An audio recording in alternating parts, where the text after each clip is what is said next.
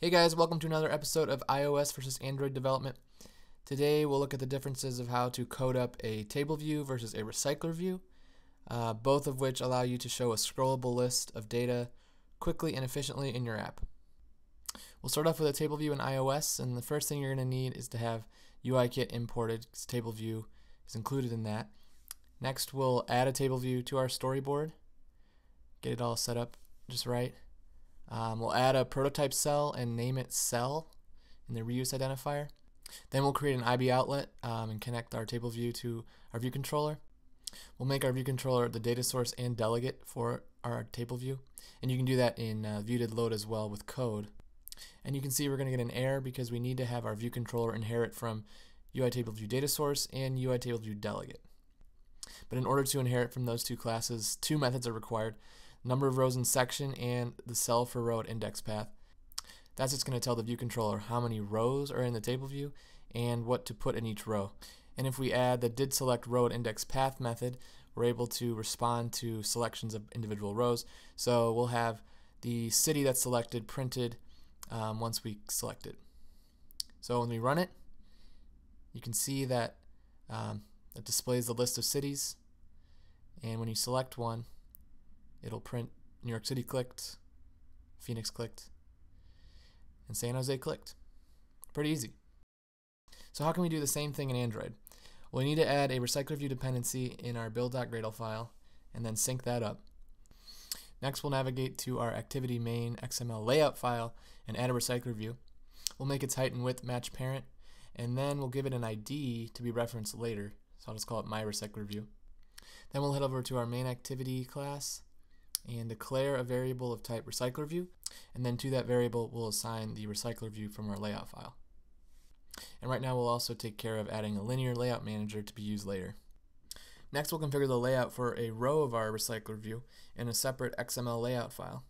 We'll make the height and width wrap content, and we'll also give it an ID. I'll call it RecyclerView item. Give it some style and padding. And we also need to add a view that serves as the space in between rows. Next, we'll head over to an adapter class for our RecyclerView. We'll make it extend RecyclerView.adapter. And this adapter class is responsible for providing the number of items that are in the RecyclerView, for configuring the view holders that will serve as rows, and for binding data to each row. So now we're creating an adapter view holder class that will contain a text view that uses the layout that we created earlier for RecyclerView item. So now that we have that, we can specify what to do once a view holder is created. And that involves inflating a view, placing it in a new adapter view holder, and then returning that adapter view holder. Next, we want to bind data to each individual view holder. So to get the list of cities, all we have to do is get the position of the view holder and then make that correspond with the position of the city in our array from the top of the class. So as it stands right now, our RecyclerView will not respond to clicks. So we actually need to add that functionality using an interface and an adapter onClick handler. We'll set an onClick listener in our adapter view holder class. We'll override the view holder's onClick method so that we can have access to the city that was clicked later on.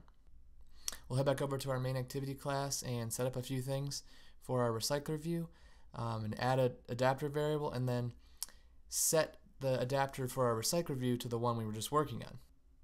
And now, since we've implemented the adapter onClick handler, we can override our onClick method and make it respond to clicks.